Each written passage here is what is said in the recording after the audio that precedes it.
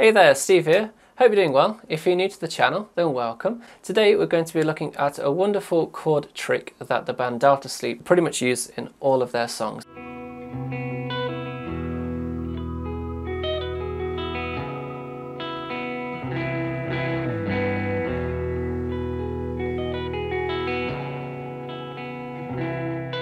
And it creates some wonderful tension and release.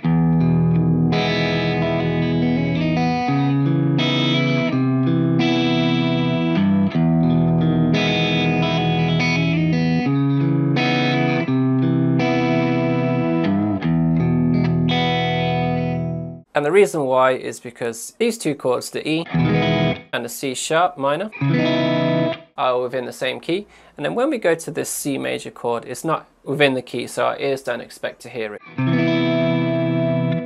So this C major chord is borrowed from the parallel minor, which is E minor, and I've written it as a flat major sixth because if you look in the key of E major, we originally have this C sharp minor.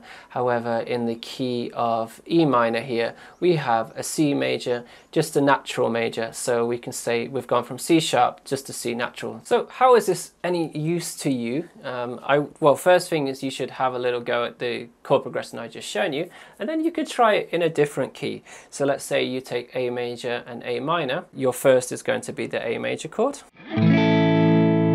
Then your sixth degree in that one is going to be F sharp minor. Now you know that if you have A minor, you can remember flatten that F sharp and then you're going to have F major instead.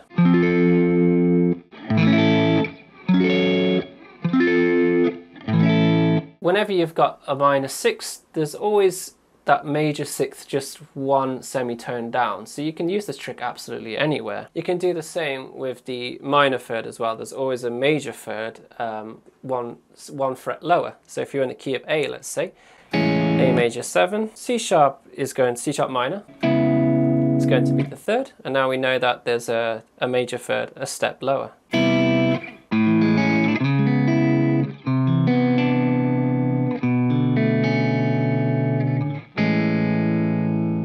So that's the Delta Sleep trick. It's up to you to go and experiment with them, find out what you like, what you want to put into your progression. If you find yourself trapped within a diatonic key, so everything's sounding too samey, that's one way you can break out of that one. Thank you very much for watching this video. Thanks very much to the patrons that are supporting the channel. If you want to support the channel, there's links for that down below. I do have a Math Rock Discord where we chat quite often on there, and we also have a monthly hangout at the end of the month on there as well. So thanks for watching, and I'll see you in the next video. Okay, goodbye.